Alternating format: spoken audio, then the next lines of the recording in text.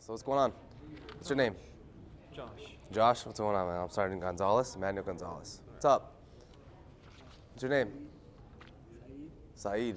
Where are you from? Boston? Melrose? Yeah? What's your name? Nelson. Nelson. All right. And yours? I can't hear him. What did he say? Ryan. Ryan. All right, cool. All right. I guess I can't hear you guys that much because in the military we were kind of taught to speak up, okay? Because if you don't hear your voice, we're not really going to hear you, right? So remember, when you're always introducing yourself, speak up, okay? So that way the person that you're introducing yourself, it's always a better impression. Sound good? All right, so I'm Staff Sergeant Manuel Gonzales, United States Air Force, active duty, okay? We're going to go over, what do we got? First set of questions is training. What is it? Yep. Okay, training. I have 2 associate's degrees through the Community College of the Air Force.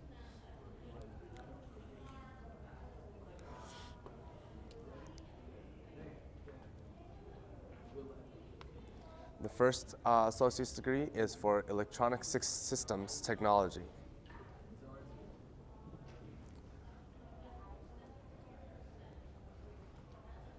Second one is in Human Resources Management.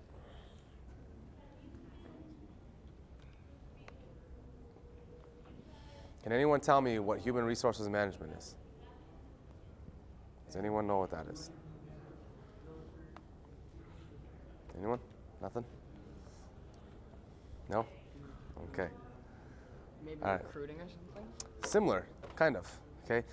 Human Resources Management has to deal with the hiring and basically the firing of new individuals or old individuals from a company.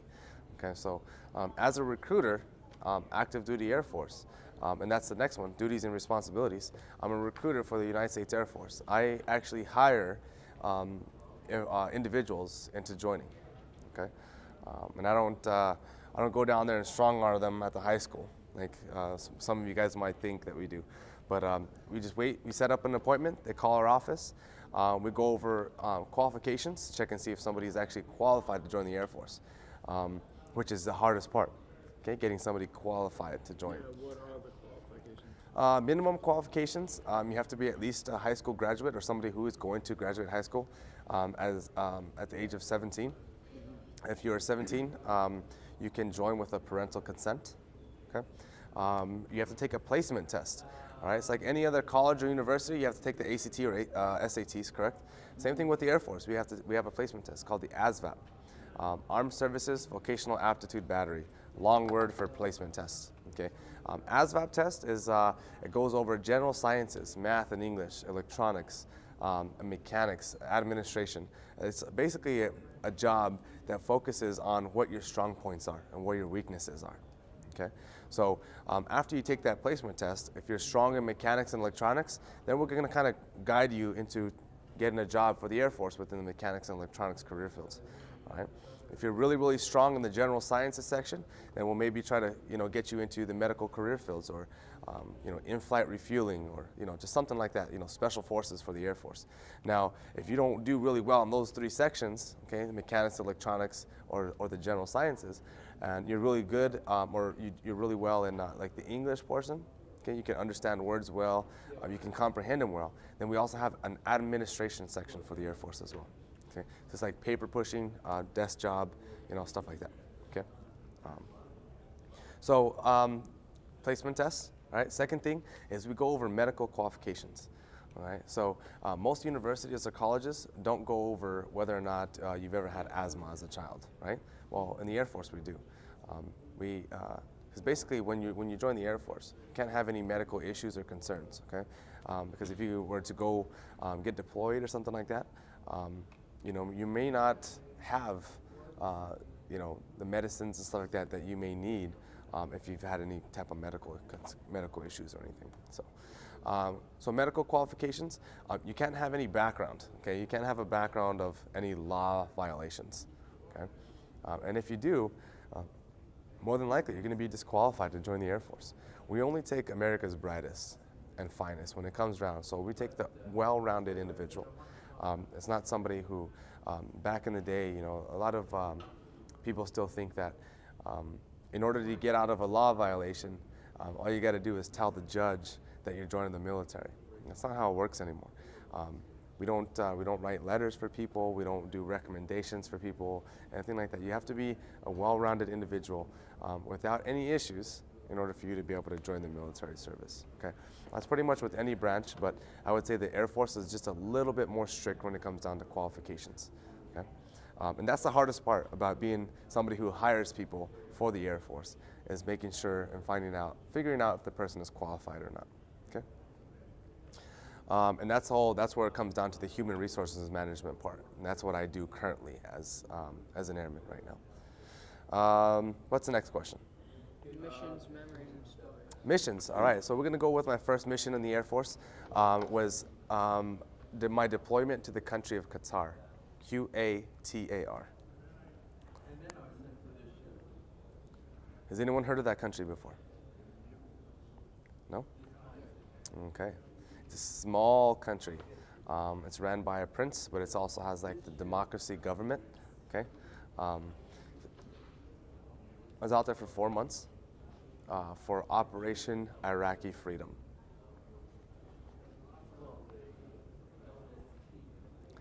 Operation Iraqi Freedom could also be put under the conflict section that we skipped over earlier. Can you hear me fine? All right. Operation Iraqi Freedom.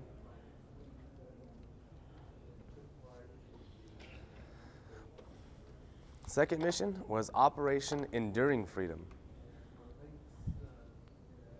and that was I was stationed in Afghanistan for 7 months. So you were with Major Driscoll? Maybe we were there during the same time, but I didn't know him. Afghanistan, we have several different bases, so he could have been at a different base than I was. But I was out in Afghanistan for 7 months. That was my second mission for the Air Force. And that was in support of Operation Enduring Freedom. For how long? 7 months. And the third and most favorite mission I think I've done within the Air Force was being stationed in Japan for 4 years.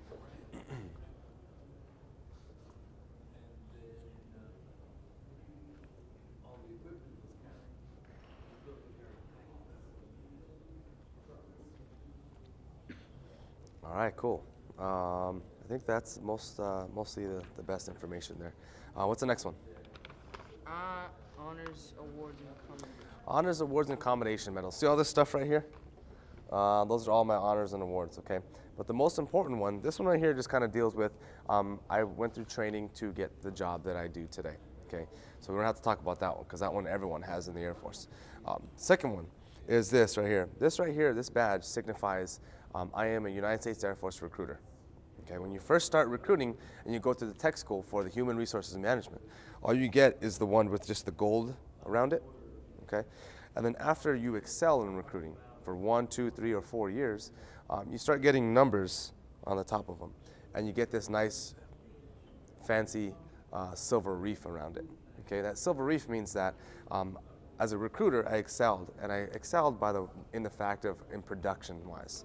Okay, that I produced more than 115% over my actual goal. Right? So that means I put in over extra number amount of people based on what the Air Force expected me to. Does that make sense? Mm-hmm. Okay, so I have just earned my second silver badge because I've been recruiting for just over 2 years.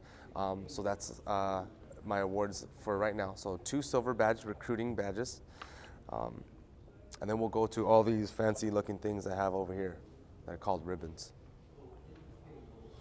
My first and most important ribbon that I have is an Air Force Commendation Medal. And if you don't know how to spell commendation, it's spelled out for you right there on the paper.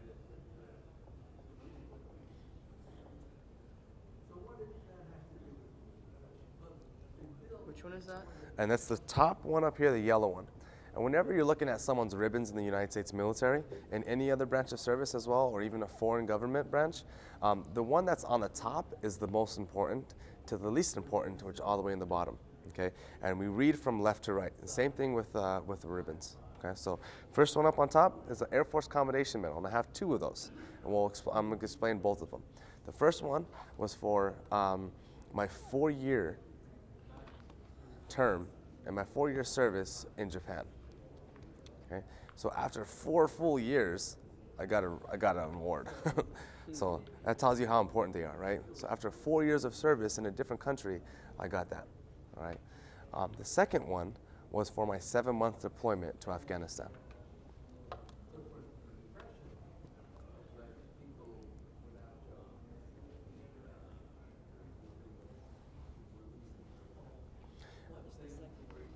The second one is for my 7-month deployment to Afghanistan. All right.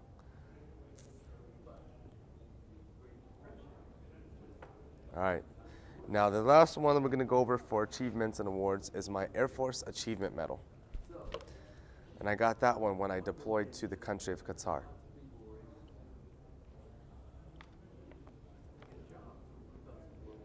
I was one of about 3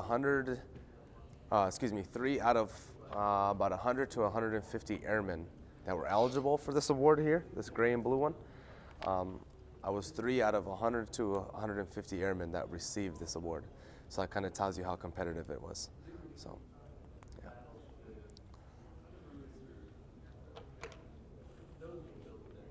In order to get these awards, you kind of have to excel, not only within your job in the Air Force, but you have to actually do other things. So you have to be considered what we call a well-rounded individual. Do you guys know what that means? Mm-hmm. Okay, so what is a well-rounded individual? Is it someone who just does their work 9 to 5 and goes home? No. All right, so well-rounded individuals or well-rounded student. Is that just you're getting, let's say you just get A's in your classes all the time. Is that a well-rounded student? No. Absolutely not. It's a one-minded student, right? So you're doing really well in one section, okay? What about sports? Does that student play sports? Is he in any type of student government? Do they volunteer in the part-time? Do they work at a rescue shelter? Do they give food at a food bank? That's a well-rounded individual, okay? So just FYI. So in order for us to get these awards in the Air Force, you have to be a well-rounded individual. Make sense? Mm-hmm. Okay, cool. What's the next question? Okay, so just 2 associate's degrees, obviously high school graduate, and 2 associate's degrees to the Community College of the Air Force.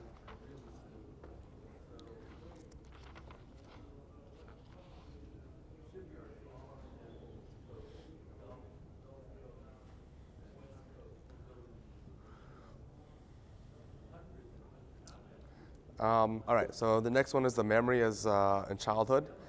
And this wasn't too long ago. I mean, I've only been a graduate for about 10 years now. So, but my number one memory from childhood was when I took a 2.5 senior vacation. Like, you know, when you graduate high school and you go on like a senior trip. We went on our senior trip to Spain for about 2.5 weeks.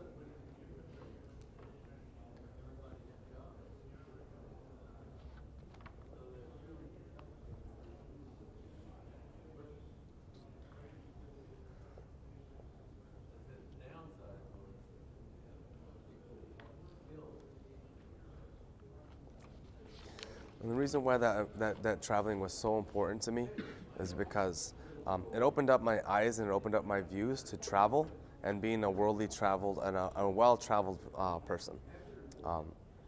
As a well-traveled person or a worldly person, you kind of get different aspects of different cultures, how different things are ran in other countries, and basically opens up your eyes to different things. Okay, if you live in Melrose and you stay in Melrose for the rest of your life and don't ever move or go anywhere, or you go to Salem State University and then you work in Melrose or within this area, you're never going to be opened up to new things. Okay, and it's going to be hard for you to, because all you have ever known is this area here. Okay, if you never move out of state or you've never moved to a different country or anything like that, I highly recommend it. Have any of you guys ever traveled overseas or to a different country before? You have? Where? Ireland. Ireland? Okay. England and Jamaica. Wow, okay. Anyone else? No other countries? Nothing? Okay. All right.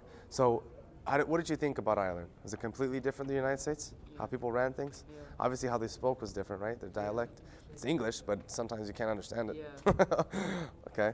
And how they say things. So you could be asking for one thing in English, like regular American English, and it means something completely different Yeah.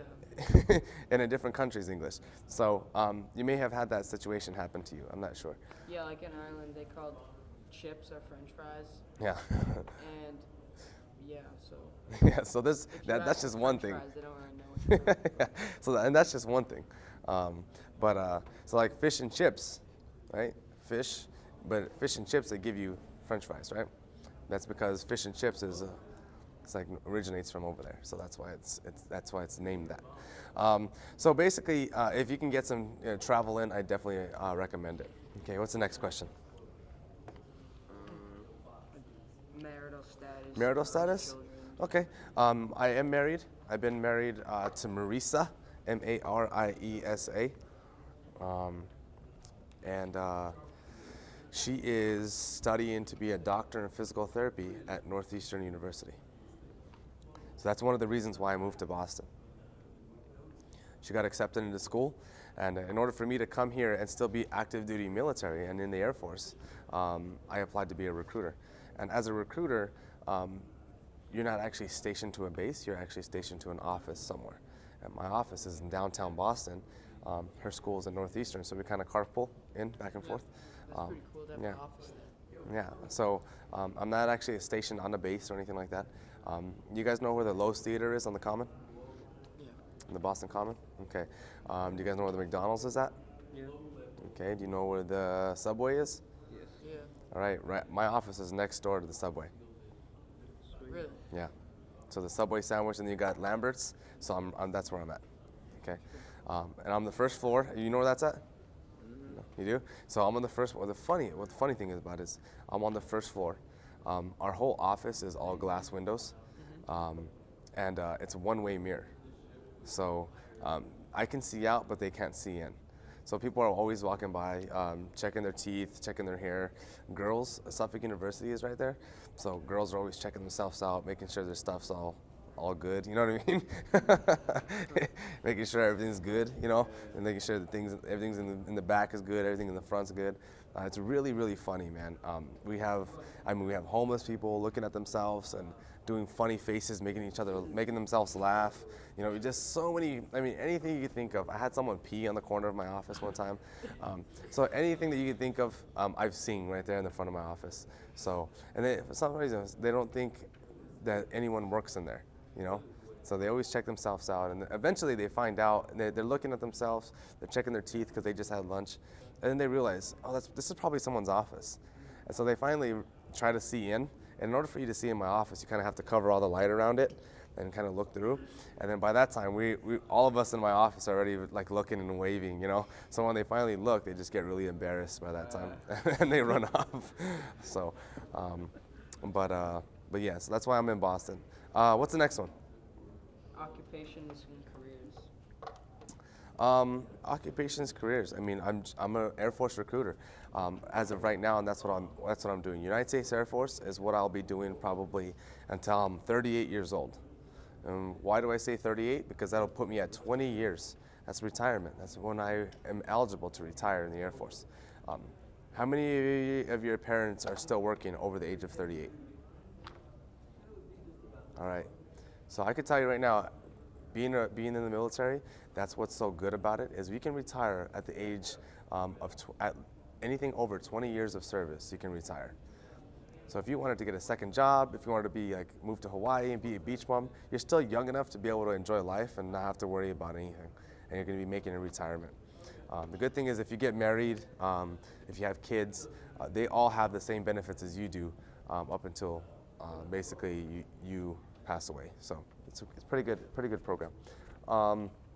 Is that Anything only in- for the Air Force or for all the military? It's all different branches. We all have the same benefits when it comes down to that. So we still have, you retire, you'll still for the rest of your life have access to the base. We have like a grocery store, like a Stop and Shop, we call it the commissary. We have a store like a Walmart or a Target where you can buy all that stuff, and it's all tax-free too. So it's pretty neat because I always go grocery shopping at the commissary because it's probably anywhere from, if you buy a full basket of groceries, and I know this is a little bit out of your guys' realm because you probably don't go grocery shopping all the time. But for instance, if you go grocery shopping at Stop and Shop, or say Whole Foods or something like that, for a basket full of groceries, you're looking at anywhere from $100 to $250, depending on what you buy. If you like meat, like me, I like meat. I like cooking steak and stuff. So I'm looking at about $250 for a basket full of groceries.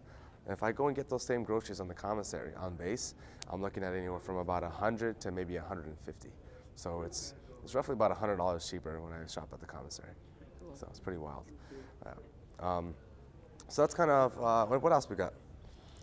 Important events in your adulthood. In my adulthood, okay. So I would say the biggest change that I had when I moved was when I moved to Boston. When I moved to New England.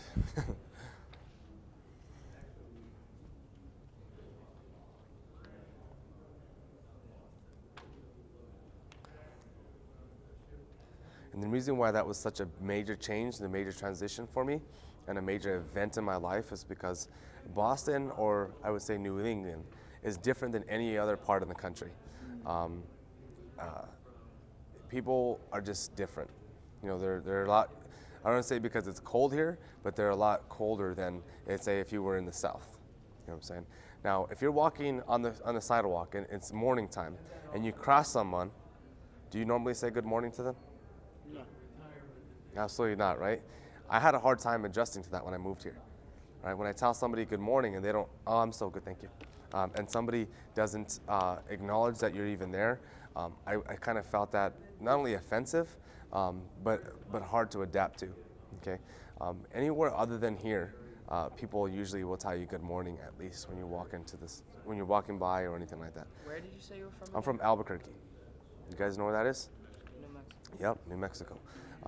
So it took me a really long time. And moving from actually Japan to here, it was easier or harder, excuse me, to move from Japan to here than it was for me to move from the United States to Japan. Because the Japanese was just so much warmer and like welcoming that it was just, I thought it was going to be a hard time moving down there, you know, and it was awesome. I loved it. And then when I moved here, it was just complete culture shock of people, and it's just, you know, people don't really care about you here. They could care less about you. And until you become friends with them and you kind of meet the locals, but it's hard to do so. You know what I mean? You have to break down those barriers of people and say, hey, you know, what's going on? You got to actually like introduce yourself into new people and stuff like that. But once you do that, and that's why now I love it, because I have broken down those barriers to other people. I've met new friends. I met locals. I live in Woburn, so just right down the street. And all my friends that I have are all from Woburn and Winchester area. So now I enjoy Boston because we always go out, we always hang out, stuff like that.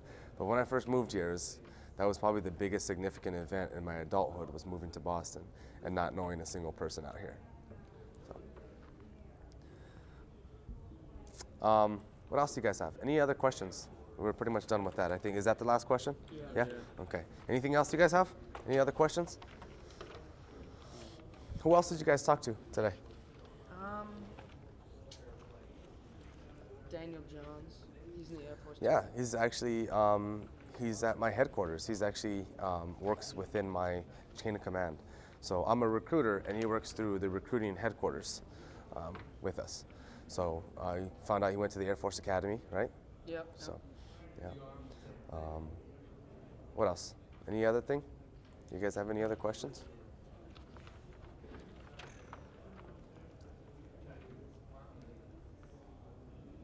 So who's the video production?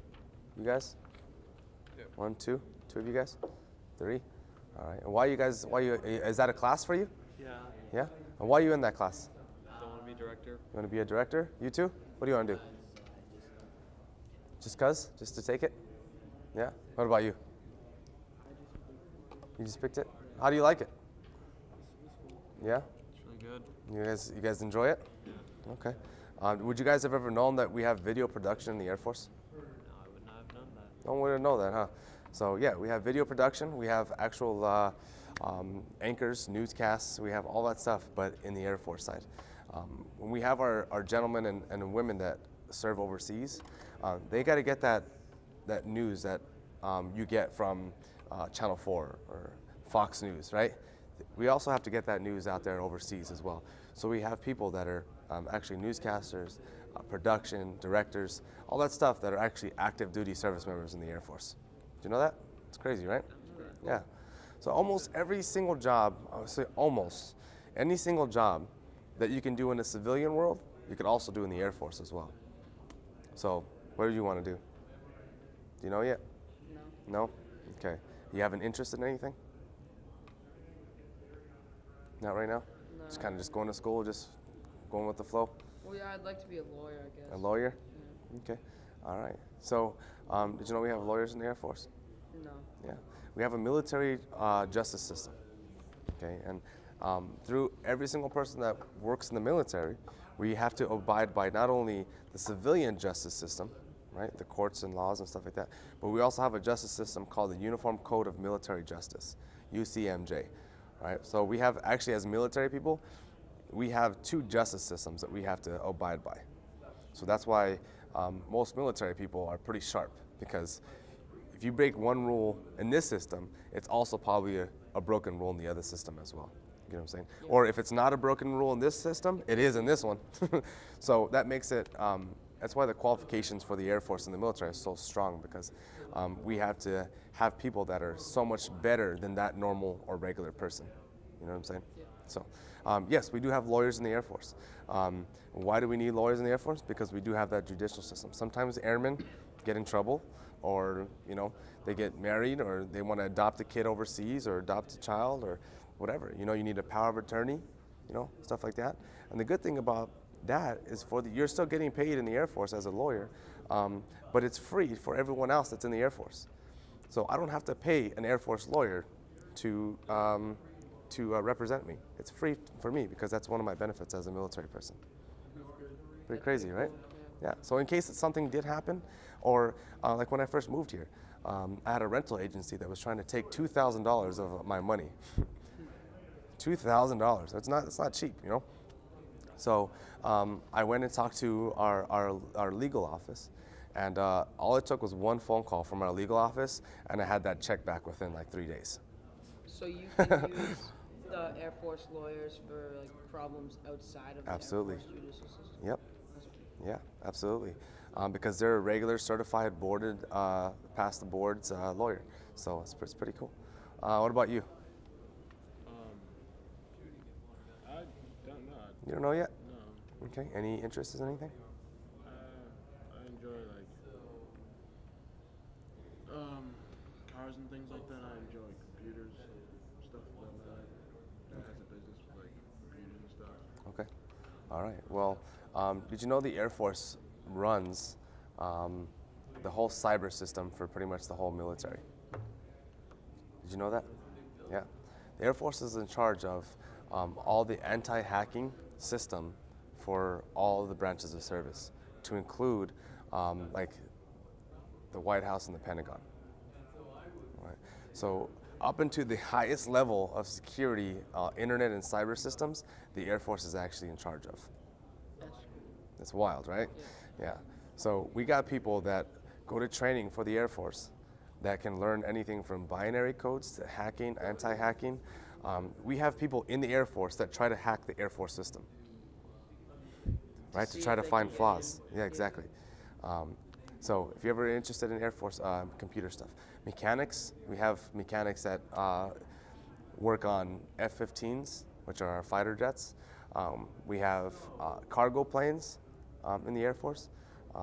We have mechanics that work on those. So if you're interested in mechanics, we have that.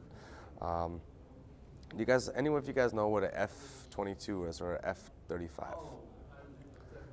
Sounds familiar. Okay. Yeah. It's our brand new fighter jets that we have. Okay. And those things are basically a flying computer, a flying supercomputer. Oh, are they like the drones? Almost, but the drones are unmanned aerial vehicles, but the F-22 and the F-35 are actually piloted by a regular person. The drones are remotely piloted by somebody who's still a pilot in the Air Force. Just from like a base or something? But yeah, it's a remote location. Yeah, so they know all the fundamentals of being a pilot, and are trained and certified to be a pilot, but they just fly them from a remote location. It saves lives. It saves all kinds of other stuff. Money. Any other questions?